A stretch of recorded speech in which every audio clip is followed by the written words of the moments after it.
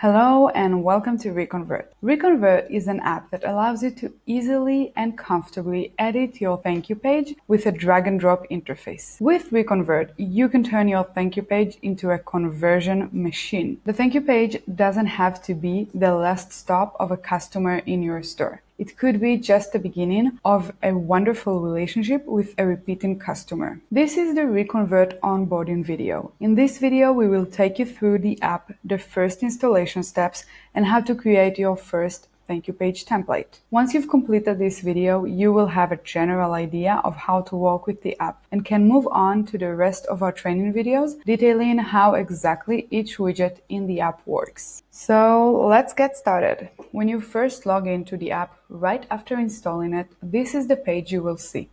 You have not created any templates yet, so the dashboard does not appear quite yet. So the first step we have to take is to create a new template. You can either use an existing template by exploring our free templates. These templates just give you something to start with and you can change them and do with them whatever you want. We're going to choose the other option of creating a new blank template.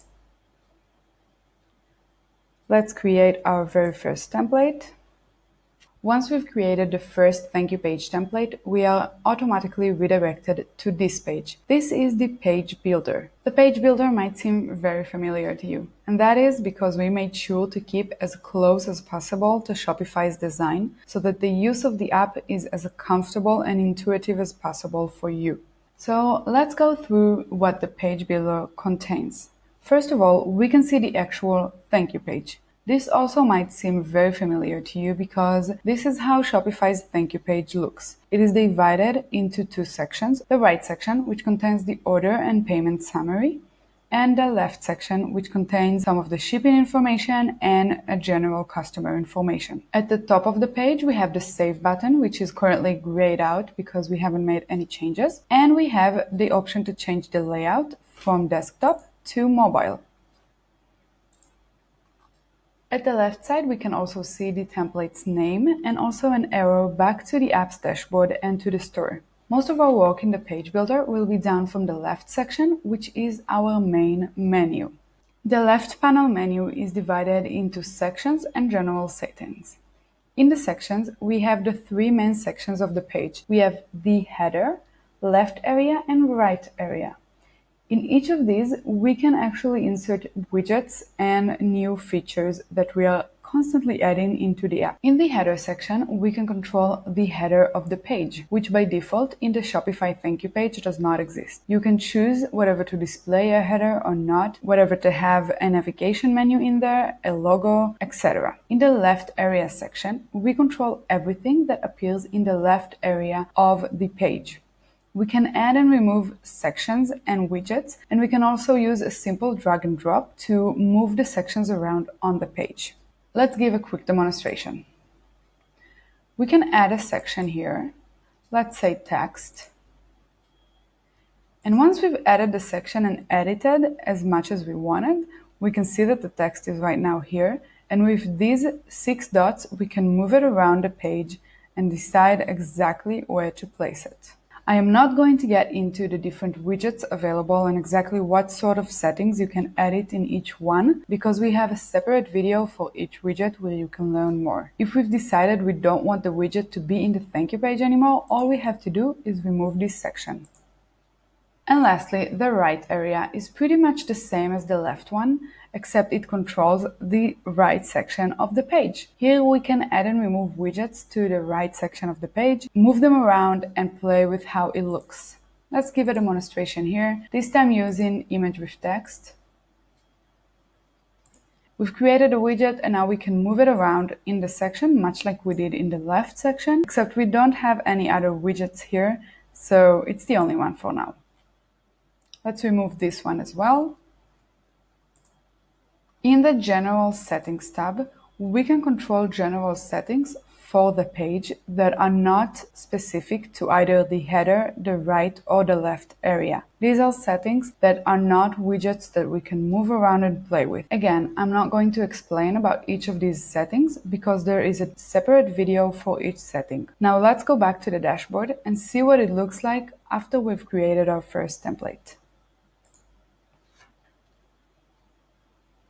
As you can tell, when getting back to the main page of the app, it looks a little different than the one we just left. Let's review this page from top to bottom to see what we can do with it. At the top of the page, at the right corner, we have our main menu of the app.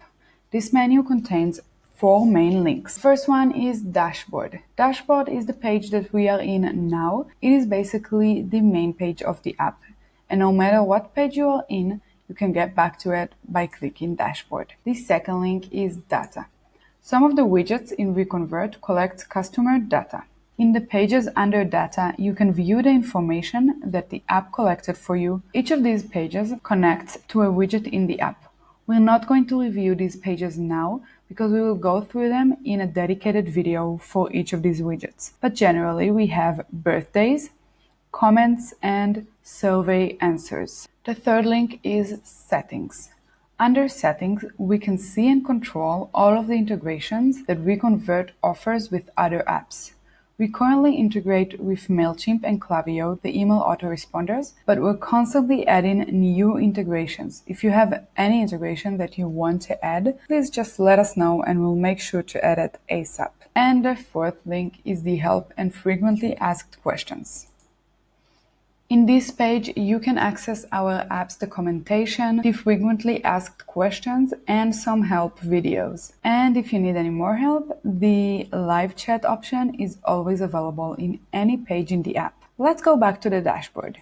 Right below our main menu, we have the option of creating a new template, which is what we've just done. Right under that, we can see the currently active template. That means this is the thank you page template that your customers are currently seeing when they complete a purchase. You can see a preview of this template. Right now it's pretty blank because we haven't added any widgets to it. You can see when the latest change was made and the name of the template. In here, you can take a few actions on this template. You can preview it. You can rename it. Let's rename it right now. As you can see, the name just changed. We can duplicate it. When duplicating a template, you are essentially creating a new template that is identical to the one you've created it from. You're directly taken to the page builder. But as you can see, the name of the template is My First Template Copy. So this is a different template than the one we've just created. We can do all of the changes we want to it, and it will not affect the original template. We're back in the dashboard and we can see that the active template is still My First Template. The copy that we've just created is right down here, but we'll get to this section in a minute. The last action we can do on the active template is View Report. View Report takes us to the analytics report of this template, but we will have a dedicated video talking about the app's analytics, so we will not get into it right now. Let's go back to the dashboard. The last thing we can do on the active template is customize it. When we click Customize, it will take us back to the page builder. In the page builder, you can tell that you are working on a live template right now. None of the changes you make go live. They are automatically saved, but they will not go live for the customers until you click the Save button. This is something that's very important to note because you don't want to make changes and publish them when they are half done.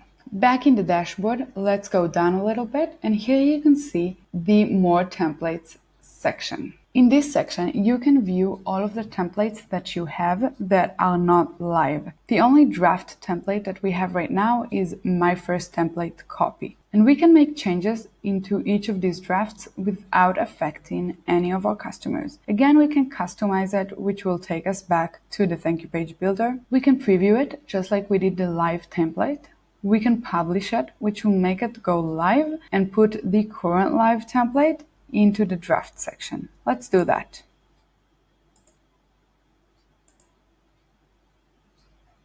There you go. As you can see, the copy of my first template is now live and my first template is a draft. What other things can we do for our drafts? We can rename it just like we did the main template. We can duplicate it again just like we did the main template. We can delete it or remove it, which we cannot do for a live template. If you want to delete the template that is currently live, you will have to first demote it to draft. And we can view report, which again we just did for the live template. Let's remove the draft. And now you have no drafts in your store. To add a new draft, you can either duplicate this template like we did before, or you can explore one of our free templates. You can choose an existing template or you can choose a blank one.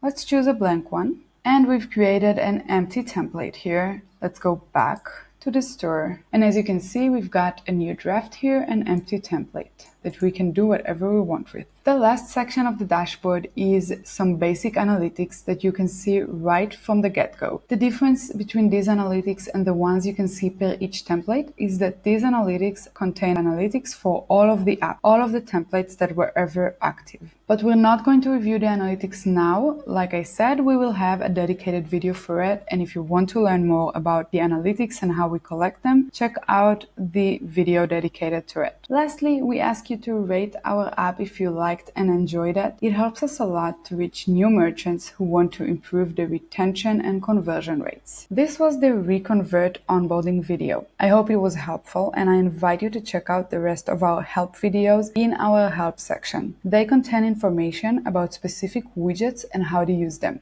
If you have any more questions, feel free to contact us and our lovely support team would be happy to help. Have a great day and have fun improving your conversion and retention rate.